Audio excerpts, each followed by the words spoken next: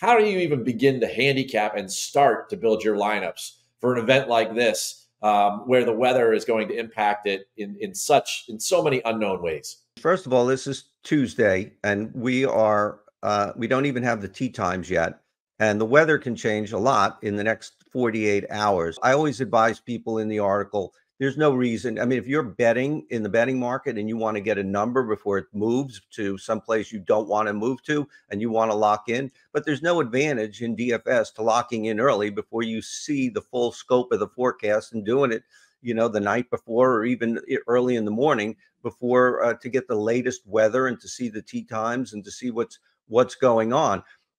If there's just a general rule of thumb, I like the guys who were done on Friday. The first thing we know is that they're going to be playing lift, clean, and place from the fairway. The place is going to be so soft and waterlogged that hitting the fairway is going to gain an extra premium. So that's one of the things that I might change about the way I was building lineups or I was building out my betting card, is that I would make sure I have guys that hit the fairway because they'll have their hand on the ball, they'll be able to clean it, they'll be able to place it, and then they'll be able to hit from a perfect lie.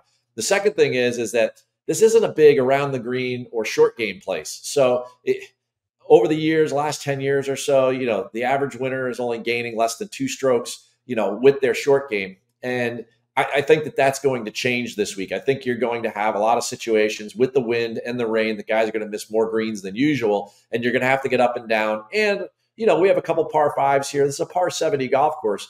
We got to save as many shots as we can, and that normally happens with your putter and your wedge. So I definitely would stay with featuring the putter, but I think I would advance how much I'm going to weigh around the green versus a normal Sedgefield Country Club week here at the Wyndham Championship.